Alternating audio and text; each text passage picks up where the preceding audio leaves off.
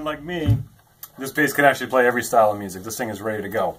It's great. It's exactly what I was hoping. It was the biggest success of this project.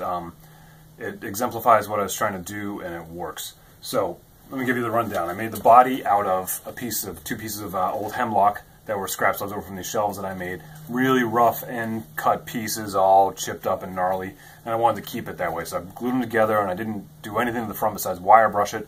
I epoxied the bejesus out of it to keep it all together. You see the back, what it looks like sand, is a little more normal, but this front is what it's all about. I just want it to look like a log, you know.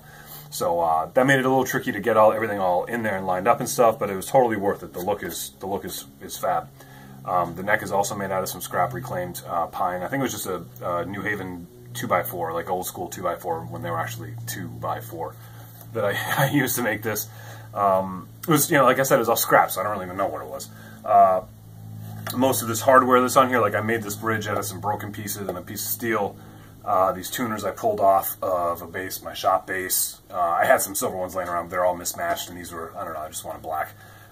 Aircraft aluminum pieces that I had, some scrap aluminum on the back. This is an old, from some, I don't know what guitar that's off of, one of these plates. So it was all, you know, shot. I got some wires in here from a pinball machine. I did all my wiring with pinball wire.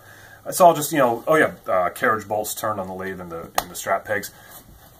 Everything I wanted to do, everything I set out to do, this bass is achieved. It's a fully functioning, working, original instrument made out of reclaimed materials. It's like 95% reclaimed. This thing is ready to go.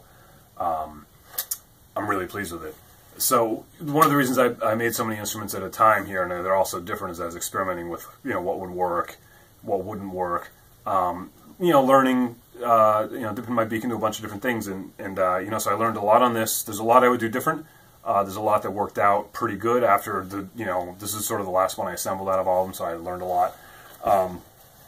One of the things, you know, to use pine or not to use pine or hemlock or all these soft woods, there's a lot of things that are cool about using them. You know, they're cheap, they're, you know, are free and readily accessible, and they often look good.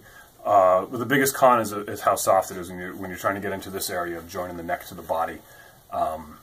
It just gets a little messy and tricky because the stuff is so soft and chips, and you run the screw in and out a couple times, and now it doesn't want to grab anymore. So that's the biggest downside of all these instruments. This one here is the best of the batch, where it's nice and tight, but I'm not really looking forward to pulling the neck off and on a bunch of times to do work on it, so I'm going to try and do a little bit of fret work on it with it all together and whatnot. Heavens forbid I chip the front, you know. But but this one it's nice and tight right now. It's great. If I were to do this again, I'd probably do it as a one piece, maybe. If I were to use pine, or I would use some denser woods in this area. And I'm going to keep making instruments because I love it, and I hope you do too. So now here's the hard part: is that, like I said, I got to sell some of these, and this is probably the most sellable one out of the batch.